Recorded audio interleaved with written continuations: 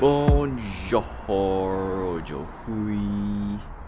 SMRD, Tuesday, and this is 5 o'clock, okay? I just want to record this as fast as I can, and I almost forgot, and I forgot the sun goes down super fast. Okay, so I did some test print for some, I should bring out the figure, but it's very loose. The problem is that it's loose. Okay, but before we go there, okay,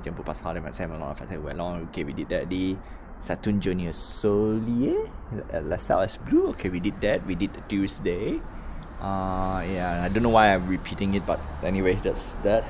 Okay, so yeah, did some test print. It cost me, right? The cost is important because this would determine a lot of factors down the line, and also as a record. Okay, so I've printed about 170, 60, and then another 30, so 90. Let's say 200 grams. Okay, let's say 200 grams plus some miscellaneous print, because I didn't print the whole entire thing, because I know it's, once I print the first set, I found out there are a few things like, oh no. Right, so yeah, everything is super loose. So 130, 60, 90, yeah, like I said, almost 200 grams, right? Actually, it's not really 200.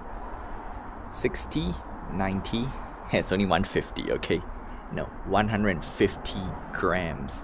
And 1 kg would cost me around $25, $30, sorry, $30, that's 1 kg.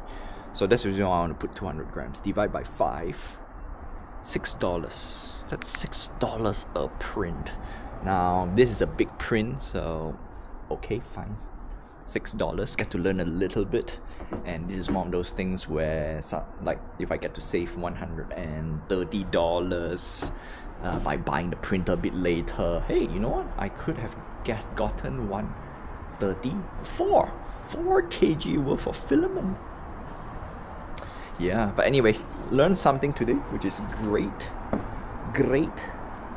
And yeah, it didn't go, I mean, I learned something great. The print is kinda not what I expect. Okay, it's not really successful, but it's not a failure. It's not, yeah.